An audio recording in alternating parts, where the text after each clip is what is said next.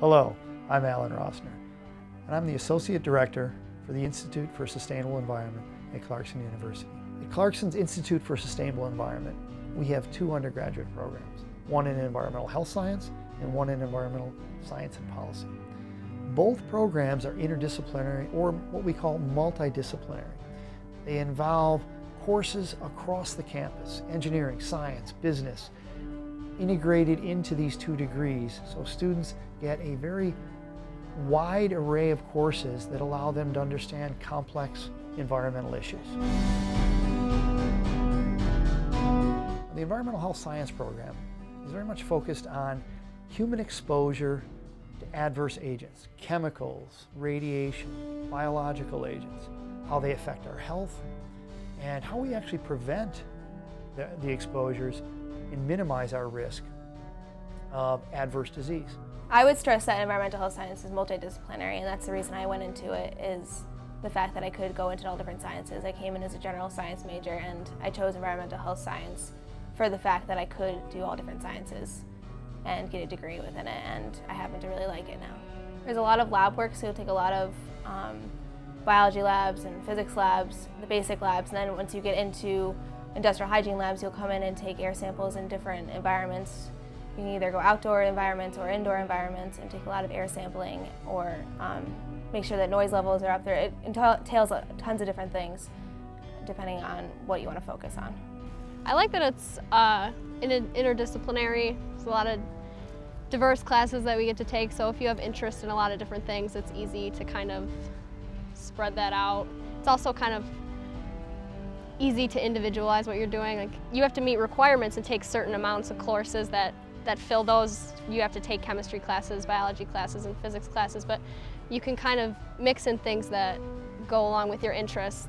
For example, I'm taking anatomy and physiology, which is a biology course, because I'm interested in that. It doesn't necessarily a part of this major, but it covers my biology credits.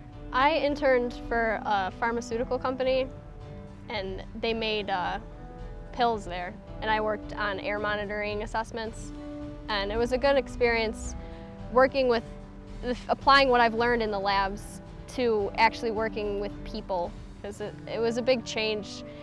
And a good thing about this program that prepared me for that was using the instrumentation. I had all that down. My favorite class was actually last fall. It was methods and analysis, where we did both the sampling as well as the actual analytical part of the samples, running the samples.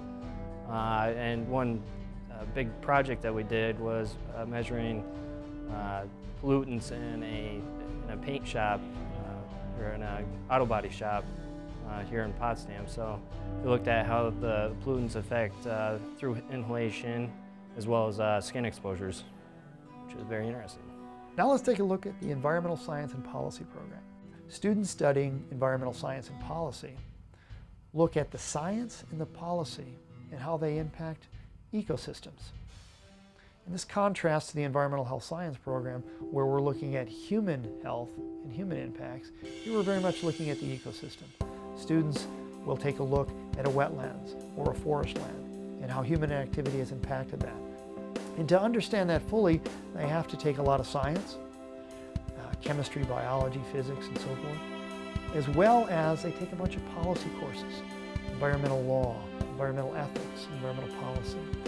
And this array of courses in science and policy allow them to understand the complex problems that we face. There are a few classes where you need to sit down and actually focus on the law aspects of it, but most of it through this program was not looking exactly at how the laws were created, but the effects of those laws had on the environment. I think it's fun. I mean, it integrates both.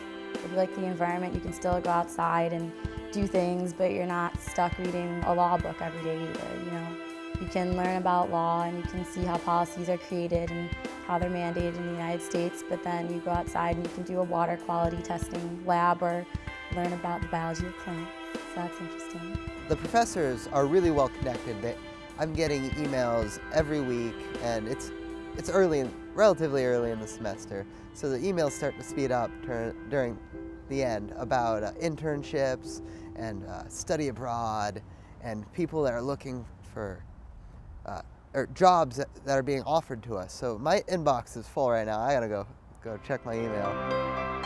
I've been at Clarkson for now 18 years, and during that time period, overseeing the Environmental Health Science program and the Environmental Science and Policy program, we've had great success in moving students through these programs into a lot of different careers. Successful careers with large companies, with consulting firms, with government agencies. The sustainability aspect, I mean, if you just look at the campus in general and what they're doing, they're really taking some steps in the right direction.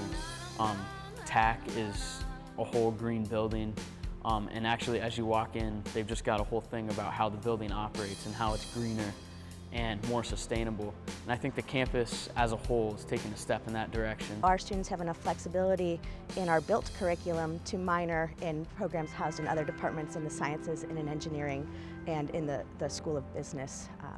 So students can leave with the kinds of skills that they want to have with an environmental focus and bring those skills to the employers, and they're the kinds of skills that employers are seeking.